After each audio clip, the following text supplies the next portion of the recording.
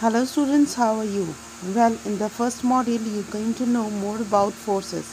Here, in this module, you are going to learn about friction, its various types, and how there are different factors that affects the friction.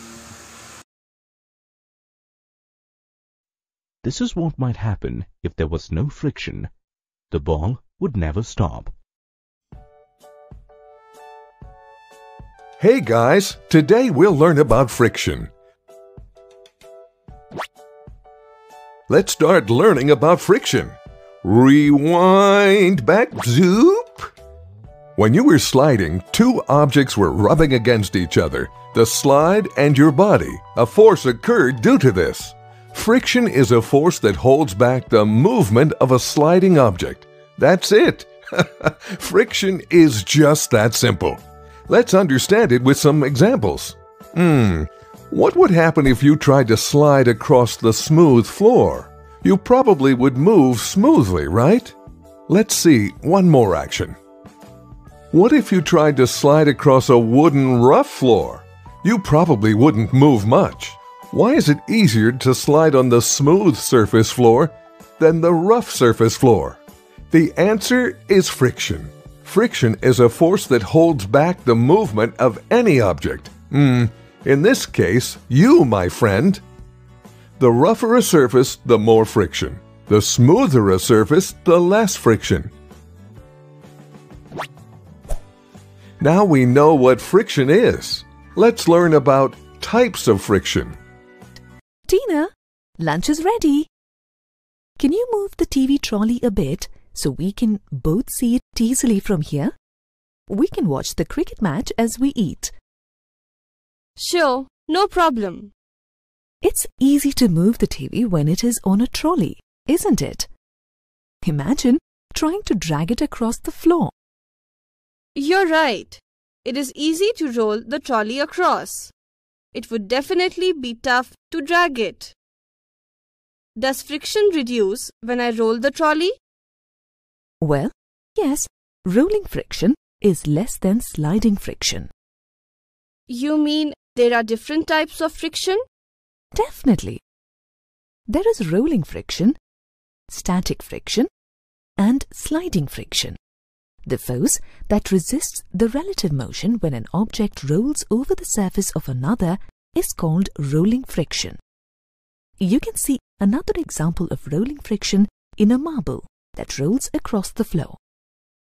Okay, and what about the other two types? Try moving that carton to the right. What was easier? To move the carton from rest or to move it when it was already in motion? Well, it was a little tough to start moving it. But once it started, it was not so difficult to slide it across. Well, there you go. The force that you had to exert to get the carton moving is the measure of the static friction encountered by the carton. On the other hand, the force that you expended to keep the carton moving with constant speed is the measure of the sliding friction encountered by the carton. Can you tell me how these frictions compare? Well, going by what we discussed, rolling friction is a little less than sliding friction, which in turn seems to be less than static friction. That's right. You need lesser force to keep sliding the table than to move it from rest. And you would need even lesser force to keep it moving if the table had wheels. When an object is sliding, the tiny irregular points on its surface don't get time to interlock with the ones on the surface that it is sliding on. That's why you encounter lesser friction while sliding. Right. I think I want one of those new school bags with wheels. It will become so much easier to carry my bag around when I'm rolling it. Mom, there is no traffic on this road. Can I just go home skating? You won't be able to skate on the road. The surface of the road is uneven. So, there will be a lot more friction against your skates than in the skating rink. You'd better come with me in the car. Oh, that man almost had an accident.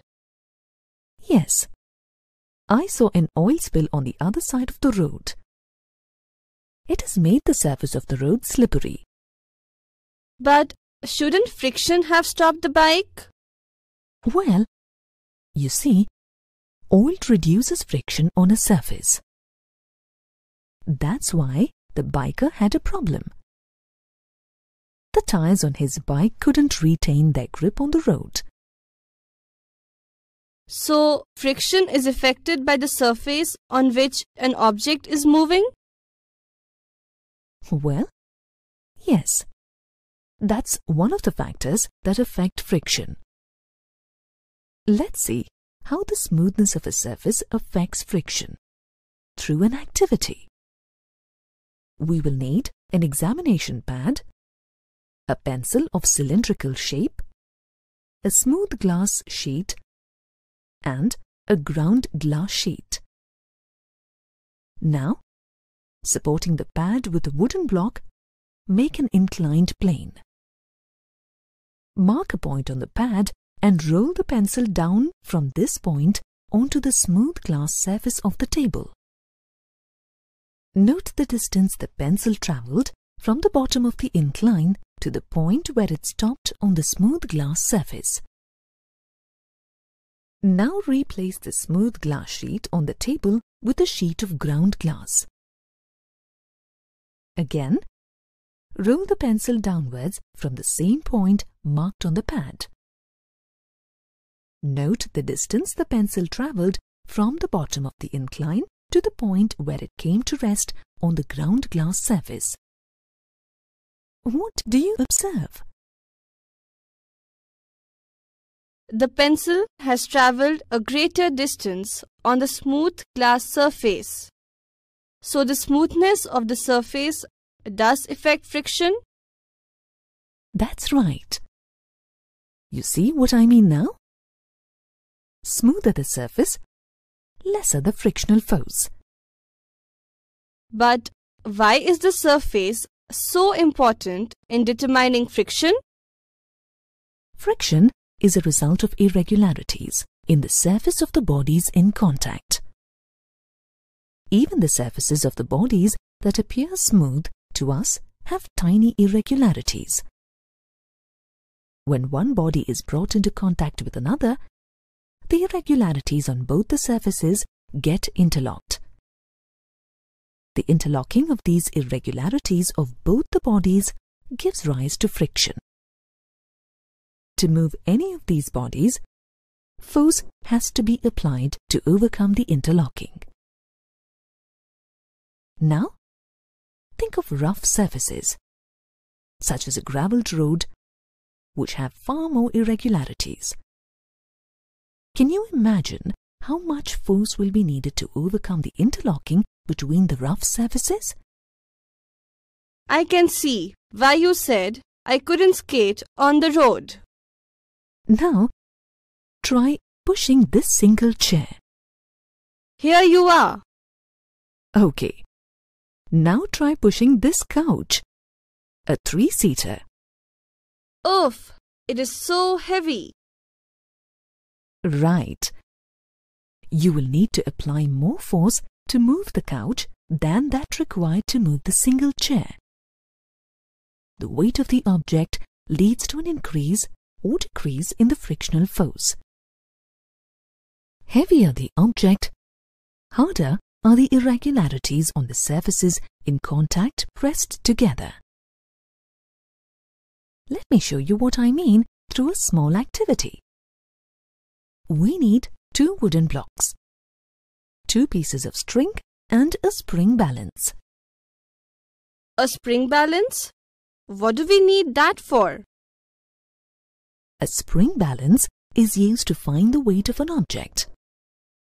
Weight, if you remember, is nothing but the force exerted on an object by the earth. The spring is stretched when an object is hung to the hook of the balance. As the spring stretches, the pointer on the spring balance is pulled down on a graduated scale, and the pointer reading indicates the degree of force applied on the object. Here are two wooden blocks. One weighs 1 kilogram and the other weighs 2 kilograms. Let's tie one end of the string to the block weighing 1 kilogram and the other end to the hook of the spring balance. Done. What now?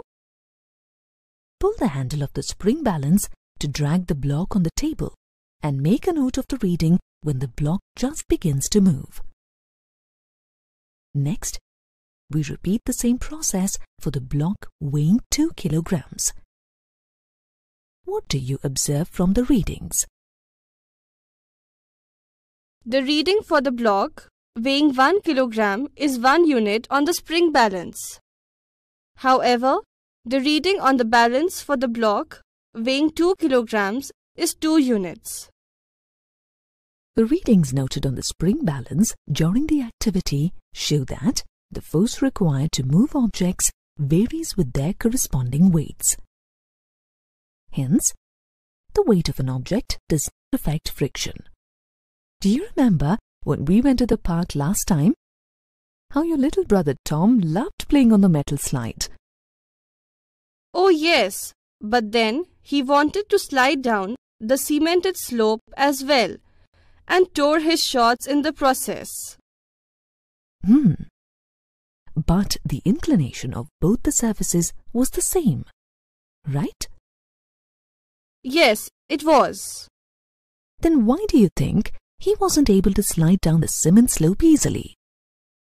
Because the cement slope was rougher? Exactly. However smoothly cement is laid, it will never become as smooth as metal. Rougher the surface, greater the friction.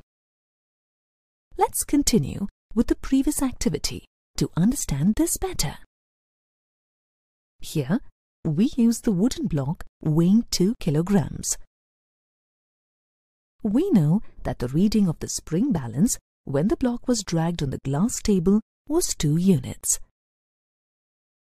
Now let's remove the glass sheet on the table and carry out the same activity on the wooden surface of the table. The spring balance reads 3 units. Now, let's spread my stool on the table. What is the reading now? The spring balance reads 3.5 units. With the same object, the readings noted on the spring balance varied every time we changed the type of surface on which it was dragged. This proves that the type or the nature of the surface also affects friction. So the factors that affect friction are the smoothness of the surface, weight of the object, and the nature of the surface. Yes, that's right. Well, that was an amazing part that we learned about friction. So students, in the next module we are going to learn about the advantages and disadvantages of friction.